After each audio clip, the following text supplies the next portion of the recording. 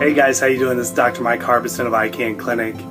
Today, I just want to talk to you a little bit about posture and the different things and what it all actually affects in your body, which it's pretty interesting. This is a mind-blowing study that I just totally came across. It was in the Journal of Spine in 2005.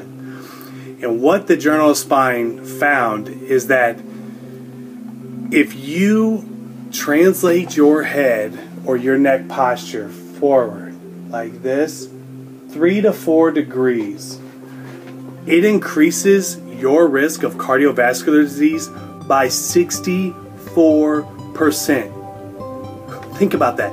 A 3 to 4 degree loss of the posture in your neck, so 3 to 4 degrees of coming forward with your head, can lead to 64% increased chance of cardiovascular disease. That's mind-blowing, okay? Posture is a big thing. And then on top of that, think about it. What are we doing all day on our phones? We're here. What are we doing all day on our computers? We're here.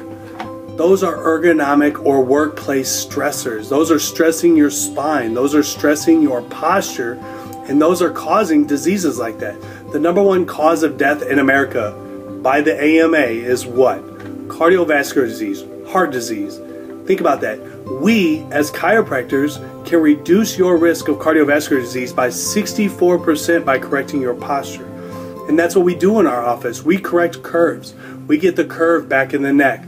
We do different rehab exercises to bring the curve back and to draw the shoulders back. And why? Because it's huge. It's important. If we can make that 3 to 4 degree change for the positive, we reduce your risk of cardiovascular disease by 64%. And that is huge. If you find yourself having ergonomic or workplace stress or just life stress of being on your technology all day, we'll call it technological stress or tech's neck, if you want to call it that, which is kind of funny. But if you are dealing with that and you are not getting that corrected, please call our office, 618-254-CARE.